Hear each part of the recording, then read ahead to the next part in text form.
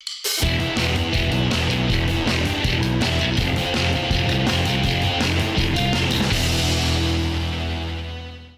everybody out there, my name is Dragnix and this is Grand Class Melee 2. It's an early access game that comes out on February 2nd. I need to start this review first impressions off by saying that I did get a key from the developer. It was a game I was going to take a look at, however, it is noted that I got a key from the developer. They contacted me, so keep that in mind with this first impressions of this game. Now, before I begin, I want to show you this, because this is going to be important. This is a class tree. You have no idea what this means right now. Not at all. But it will start to make sense in a little bit. A lot of classes here to work with. Local battle. Let's go. Yes, it's local battle. This is part of the early access portion. Local battle only for the starting portion of it. They are planning on adding the network portion of it later on. So, Squire, Apprentice, Bowyer, and Savannah. I'm going to go with Squire. This game reminds me a lot of towerfall Ascension in some ways. And let's put them on normal. Which is probably going to be stupid because I haven't actually... No, I haven't played on normal. I keep on forgetting that they don't seemingly save the settings of the game, which is a little bit weird. Like resolution and things like that. Something they need to look at. So, you get right into things, and you've got a couple of basic attacks here. You got a stab as well as a sort of a poke in terms of a dash. Oh, he's going right after me. Okay, so we got two guys left. There we go, and he's gone. So I took the first round. Now, I do like the fact that the game is customizable in terms of the scoring system, as you see here. So you got points for getting survive, kills, deaths, and doing the top damage. So I took 7 points because I'm the one who survived, 1 point because I got 1 kill, and nothing else. Now green, even though they died, had 1 kill and had the top amount of damage, so thus they got some points. So you can customize that to how you want, and that is sort of cool that you can actually change up, how exactly the game is going to go. All right, so now here's the thing. Every time you end a round, and it's 8 rounds in question, you get to go up to the next skill set. And so now I can either choose Pikeman, who's immune to stuns, slow and knockback, able to deflect projectiles, or Redoubt, immune to melee damage after parrying an attack, lasts 2 seconds. I'm going to go with Redoubt here. And then my second ability could be any ability that I have gathered up to this point. So, durable. Now, I will say that that does add a lot of, customization in terms of the classes in question. As you can see, like the green guy is a scout. He is really, really fast. Come on. There we go. All right, simple enough, right? Now, I will say that the way the classes work, you can't go back. Once you go down a certain path, like with the first and fourth classes, the one that I started off with, and I think that's the Bowyer, they're pretty set in terms of a linear, not linear, but 2 different classes is selected each level. There's a lot more variety in the middle portion that I see, but a little bit different, but that's all right. All right, I'm gonna use finesse here because I like that, and I'm gonna do Redoubt. So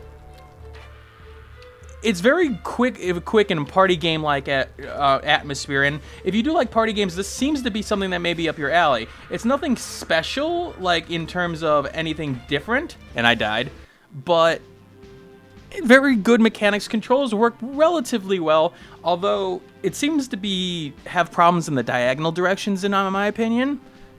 All right, I did do the top damage in that round. That's good, so I'm right now in the lead. Alright, I can either healing aura, nearby allies. Well, I don't have any allies. You can set up team battles. And let's see, melee hit for an extra... Okay, cool. And yes. I'm a samurai. One thing I will say, though, is that one of the things that the game needs, in my opinion, are power-ups. While the powers are great and all, it really comes down to how the opponents are going to battle. And in particular, with some of the opponents, it just seems like there's a lot of like downtime if everyone is sort of in that area where they want to stay away from you.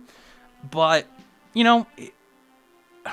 It's hard to say right now, to be honest with you. And you see round 5 there, blue just came storming back. So there is a good balance of power here.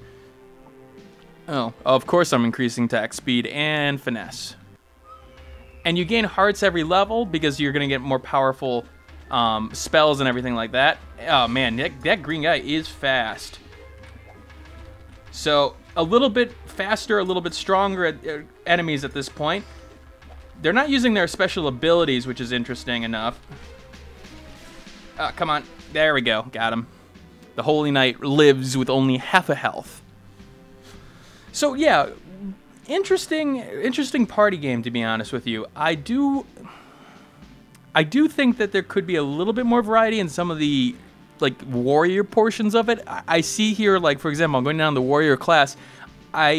There are a lot of physical attacks and nothing like, you know, ability-wise, which is a little bit weird. I guess they wanted to focus on just plain attack. I mean, just passive skills and just focus on your attack. But it would seemingly help if they had one skill in question, which I will show you guys a little bit of. All right, come on.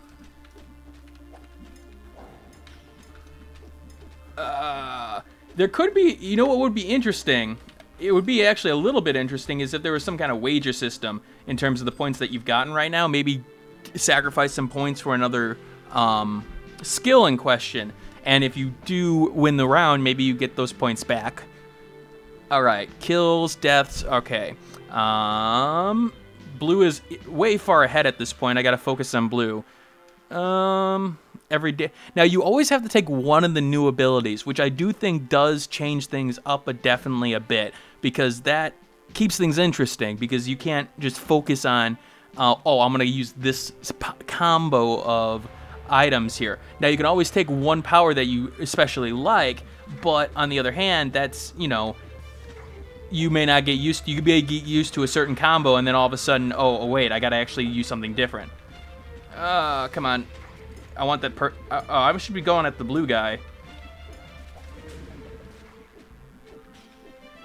Okay, come on. There we go. Now, I do wonder about some of the slowness issues. Sometimes it seems to slow down a little bit, and that round I kicked ass. So, I do wonder about maybe there may be a performance issue once in a while here. But honestly, I haven't felt like it's been completely game-breaking at this point, because especially because it's a local game, multiplayer kind of game. So, all right, one more time, and then we'll get into maybe a different character. Now, there is a look feature which I haven't really used. I mean, everything seems focused on the battle in question, so it just seems a little bit strange with the look feature. But you know, don't really see the benefit of it. Other than that, I mean, this is basic battling at this point. I would like to see more variety in the levels, because while you have like the tall grass and the water, they all seemingly play the same to me, even though there are differences. Like, you do actually have powers that focus on the grass areas, which, all right, that's cool and all, but I do think there could be better use of that. All right, so won that round. Cool. And we're going to play one more battle for you guys to show you off a little bit more. Confirm that. I'm going to start as the Boyer.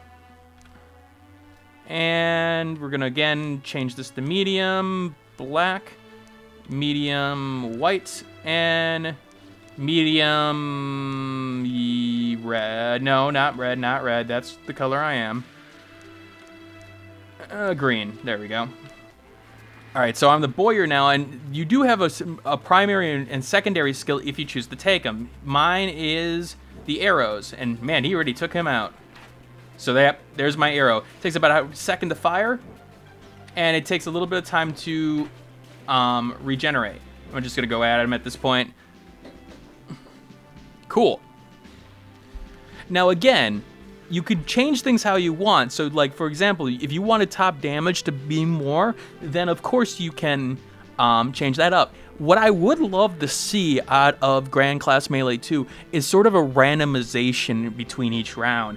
That really could be very interesting in terms of, like, one round deaths mean a lot, and so you want to be the one who wants to survive. Or maybe kills mean a lot, so you can be more aggressive at that point. That would be cool, because that would change gameplay up in terms of, like, okay, I can't just focus on this. All right, now I can be a scout, or I can go for a lunge. I'm going to choose the lunge here, and I'm going to take a quick arrow. So I have 2 skills now. Okay, fire. I want to stay away from people. Green just is going right after me, but he's going to find that he's going to have some problems. Oh, well, no, maybe I'm going to have some problems. Oh, come on. Use that lunge. Okay, yeah, he hit me, hit the guy into me. Okay. Bleh.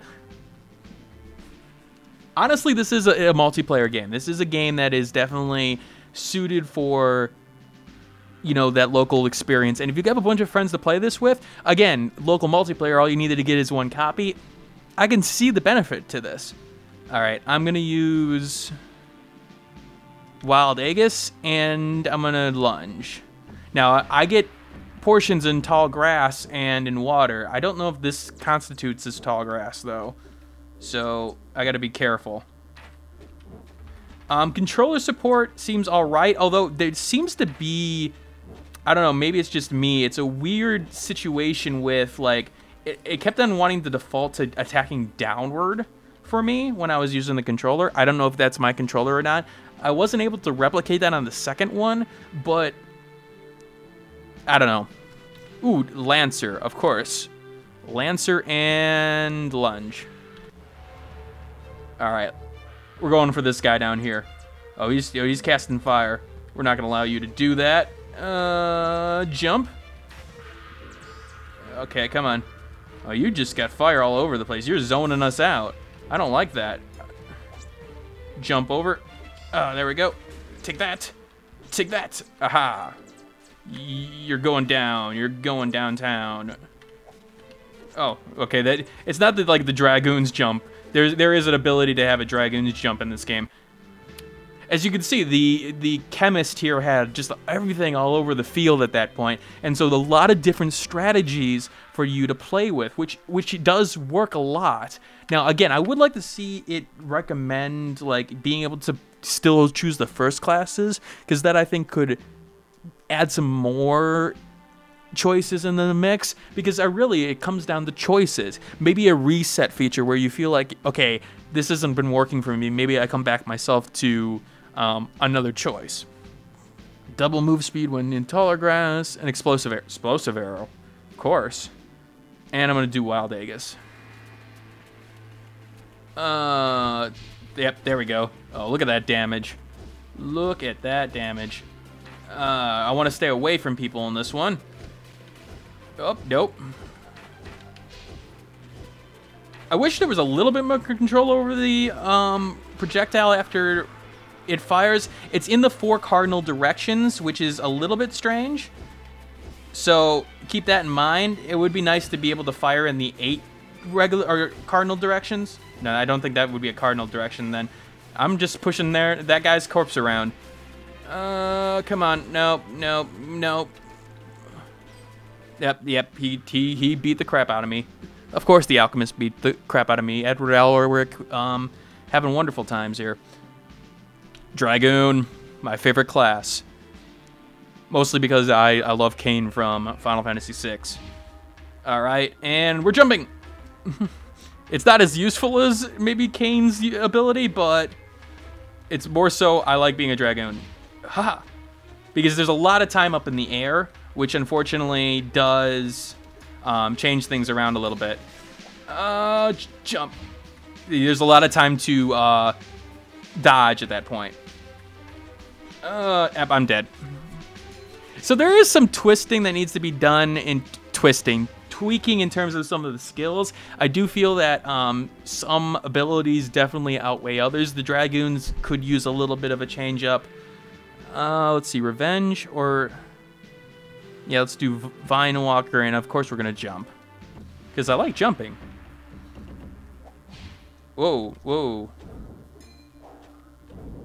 Okay, so yeah, now I've slowed people who are in the vines and everything like that. I can't really go anywhere right now. Ah, there we go.